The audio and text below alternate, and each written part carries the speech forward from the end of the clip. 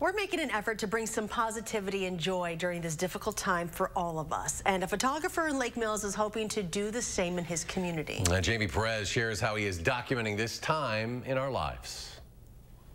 1, 2, 3. For photographer Paul Gero, He can close his eyes. social distancing doesn't have to mean social isolation. We do portraits outside on the front porch or sometimes through the window. And those photos have been just so amazingly haunting to me. They're beautiful. In a world that none of us wishes were reality, Gero is finding a way to capture the beauty in a situation we all wish we could escape. I think we'll be totally different from once we get on the other side of this. And I want to capture this for people.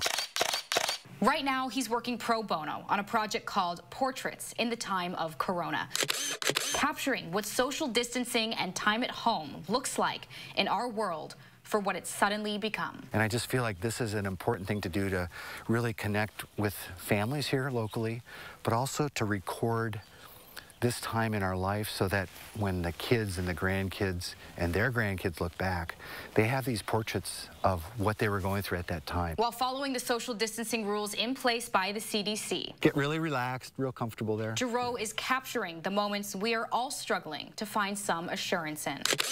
And he's reminding us all that the one thing more precious than our time is the people we spend it with. Hopefully we'll get through this quickly, hopefully. I pray that we do. In Lake Mills, I'm Jamie Perez. This will give them something to remember. News 3 now.